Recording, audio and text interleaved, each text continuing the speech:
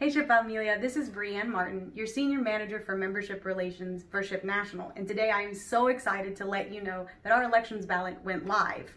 With your help and participation, our goal is to meet 25% of voter turnout. So with that, eligible voters are lifetime members, professional members, graduate student members, and then each student chapter gets one vote, and those ballots are sent to the presidents of those chapters.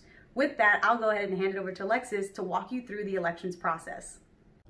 Hi, I'm Alexis Medrano, Manager of Member Relations at SHPE, where I help support the membership daily operations and manage the member accounts. This is the email you'll get from SHPE. It'll say SHPE 2020 National Elections. It's going to have the login information, your username and password. You're going to use this link to click on to begin the process. That will then take you to this page here where you input your username and password, click login,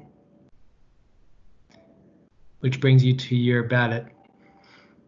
Here you'll make your selections for each category. You do have the option to write in if you prefer, or you can select one of the given names, one of the candidate names. Once you're done with all of your selections, you click proceed.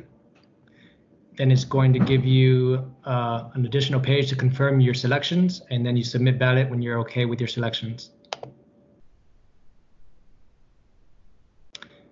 Ballot has been accepted, thank you, and then you will get a secondary email confirmation that confirms your ballot has been submitted, and it confirms that you have indeed voted. And that's it.